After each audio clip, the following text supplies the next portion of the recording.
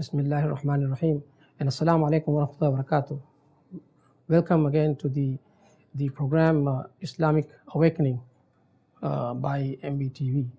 And in this program, in this episode, we'll be discussing about the power of dua. So we have a very prominent Qari, Imran Khan here, our brother from Canada. Welcome to the show again. Thank you. And please, could you tell us the power of dua? Dua is a very powerful thing, very powerful tool. So could you please tell us more about that? Bismillahirrahmanirrahim. Alhamdulillahi Rabbil Alameen. والصلاة والسلام على رسول الأمين نبينا محمد وعلى آله وأصحابه أجمعين بلغ الرسالة وأدى الأمانة ونصح الأمة فجزاء الله خير ما جاز به نبيا عن أمته اللهم صل وسلم وبارك على نبينا محمد وعلى آله وأصحابه أجمعين أما بعد جزاكم الله خيرا. Indeed, it is a very important topic. In the next few minutes, what we will discuss is first the definition of dua, and we'll talk a little bit about some of the etiquettes of dua, and then we'll take it to the next level where how and when the dua is accepted, what are the different timings, and so on and so forth, inshallah. So let us first begin with what is dua. In essence, dua is nothing but talking to the Creator, talking to Allah subhanahu wa ta'ala, and you express anything and everything. But in order for us to do that, we have been given guidelines by none other than Prophet Muhammad sallallahu alaihi wasallam, and he has taught us that first thing we do is praise Allah subhanahu wa ta'ala. Here, I would like to spend a couple of minutes. If I want something to be done from you or from anybody, the first thing I'm going to say, MashaAllah, doctor, you have an excellent personality, you're looking fantastic, your clothes are awesome, and I just keep talking anything and everything about you, which is good. Everything. So what will happen is, you'll become very, very pleasing. And imagine that the Creator of this universe, you keep praising Allah subhanahu wa ta'ala. And the praise has been mentioned. The first surah we have, the first chapter in the Quran, أعوذ بالله من الشيطان الرجيم بسم الله الرحمن الرحيم الحمد لله رب العالمين. All praise is to the Lord of the universe. Although Allah subhanahu wa ta'ala does not need our praises, but we do it. Exactly. Because we need it. We are in need. We are in debt. We are the poor. Exactly. Allah subhanahu wa ta'ala is all rich. هو الغني نحن الفقراء. This is how it is basically. And when we do the praise of Allah subhanahu wa ta'ala, it's also mentioned in numerous places that يُسَبِّحُ لَهُ مَا فِي السَّمَاوَاتِ وَالْأَرْضِ, that whatever is on heavens and earth, praise Allah subhanahu wa ta'ala. And interestingly, we have been given the title of best of creation. Why? Because we have the faculty of choosing what is right and wrong. And when we choose what is right, Allah subhanahu wa ta'ala is very pleased. So that ability has been described in Surah Al-Shams, فَأَلْهَمَهَا فُجُورَهَا وَتَقْوَاهَا, the ability of choosing right and wrong. Similarly, when we make the tasbih, the praise of Allah subhanahu wa ta'ala, He is in complete satisfaction with the one who makes dua for him. Moving further, the dua is also one of the best weapons for a believer, for a mu'min. Because you see, we may come across different types of situations, and the only weapon we have to feel satisfied, to feel strong, to feel at peace is dua. And Allah subhanahu wa ta'ala says in the Quran that قَالَ رَبُّكُمُ دُعُونِي أَسْتَجِبْ لَكُمْ. He says that, if you want to make dua, you just call upon me and I will answer you. Now here opens a new door, a new chapter where we can talk about how and when Allah subhanahu wa ta'ala accepts. Now if I make dua, oh Allah, please give me Mercedes Benz. Okay. Now that is a dua, that's good. Okay. But we have to follow certain guidelines. As I said, the first thing that we have done is to praise Allah subhanahu wa ta'ala. The second thing that we have to do is to send salutations on Prophet Muhammad sallallahu alaihi wasallam. Once we do these two things, now we are ready to make dua. Okay. The third thing is the time of dua. Yes, we can make dua at any given time, but there is a very important aspect. So many times we do not manage our time properly in terms of asking Allah subhanahu wa ta'ala or making dua.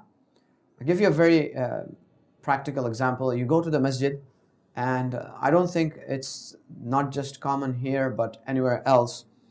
If you can take a look at what happens between adhan and iqamah. Some people, mashallah, they make nawafil, they pray nafil prayers. Some people, make sunnah. Some people, mashallah, they recite the Quran. Yet there are other people who will be talking and waiting for the iqamah to happen. Right. Okay. So this is one of the most acceptable times where the dua will be accepted. So we should try our best to utilize this time between adhan and iqamah. So that is very, very important thing. And it should start right from the adhan, answering the adhan. The adhan is being called and you prepare yourself. Come to the thought that you're getting ready to talk to Allah subhanahu wa ta'ala. And also, if we want something, I'm going to talk first human to human. Yeah. Very simple logic. It's not complicated. If I want something, let's say that, we are on air right now and I have some urge to drink a sip of water. So I'm going to say, can you please get me a glass of water? That's not right. The response will not be very favorable. Exactly. So that's not proper. So you have to say, would you mind getting me a glass of water? Would it be possible if I can? With your generosity. Exactly. Use kind words, gentle words, and be humble because you're requesting something from somebody else. Dua is basically a request. Yes. Now people misunderstand, and especially the teenagers and the youth, they fight and complain, especially to the elders, sometimes to the parents, to the teachers. I talked to Allah subhanahu wa ta'ala. He did not listen to me. I failed. I did not get good marks. Well, you cannot do that. So we have to follow certain guidelines. And also Allah helps people who help themselves. True. So we Definitely. have to do the hard work, and then of course dua will be. Exactly. And we have the ayah, in tansurullah yansurkum wa yuthabbit aqdamakum. It's very, very common misunderstanding among many people that, okay, I have to get my dua answered immediately. And also another thing is that even if we are not granted in this world, inshallah, Yawm al-Qiyamah, Allah subhanahu wa ta'ala will give. Because that day Allah will say, he was praying so hard, but Allah didn't give. So today, I'm going to give him. That's what I was going to come to next. Yeah, very good. That there is an ayah that talks about عَسَىٰ أَن تَكْرَهُ شَيْئًا وَهُوَ خَيْرٌ لَكُمْ. Perhaps, there is something that you don't like, but it is better for you. Like you make dua, then Allah subhanahu wa ta'ala, He knows what's best for you and when the appropriate time is.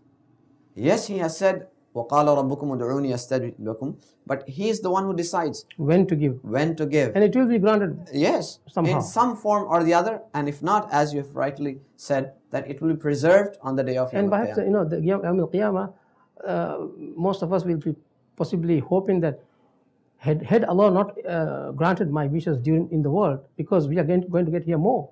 Exactly. So there's at no point in time we should lose hope of Allah subhanahu wa ta'ala. Definitely. Subhanallah. Talking about hope, Surah Al-Zumar, and I feel like, reciting this ayah, it is a very, very powerful ayah that uplift the iman of people who lose hope, and it goes something like this. بسم الله الرحمن الرحيم قل يا عبادي الذين أسرفوا على أنفسهم لا تقنطوا من رحمة الله إن الله يغفر الذنوب جميعا إنه هو الغفور الرحيم. The translation basically from Surah Al-Zumar, قُلْ يَا عِبَادِيَ الَّذِينَ أَسْرَفُوا عَلَى أَنفُسِهِمْ. Tell to the believing people who transgress upon themselves that don't lose hope.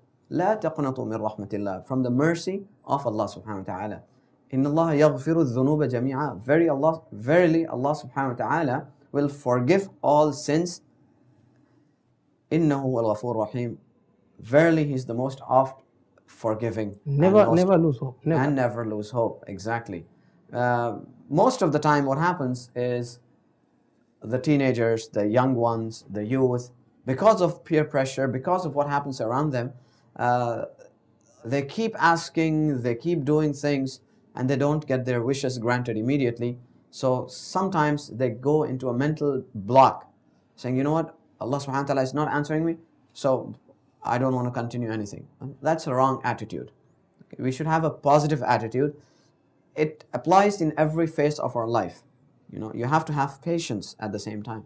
Inna Allah ma'a sabirin. Allah, very right. Inna Allah ma'a sabirin.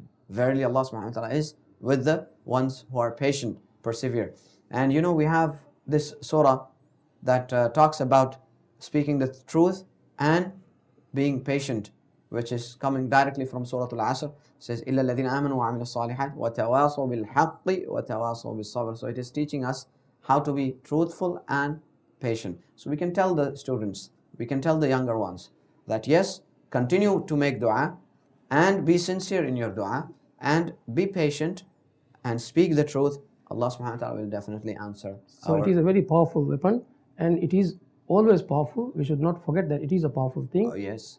And it's so powerful. So the power of dua we are talking about. Can you please, yes. Go ahead. The next thing that I want to mention is the most acceptable time is while we are in the state of humility, while we are making sajda. Humble. Huh? Yes, while we are, the most acceptable time is during sajda. So when the person is in sujood, he's very close to Allah subhanahu wa ta'ala. And as I mentioned towards the beginning, then he can start off by praising Allah subhanahu wa ta'ala, sending salutations to Prophet Muhammad sallallahu alaihi wasallam, and then thereon he can start mentioning whatever he needs. Thank you very much, Qari Imran Khan. May Allah bless you for the invaluable knowledge you have given to us. So we'll take a small break from here and then we'll come back again. Assalamu alaikum wa rahmatullahi wa barakatuh.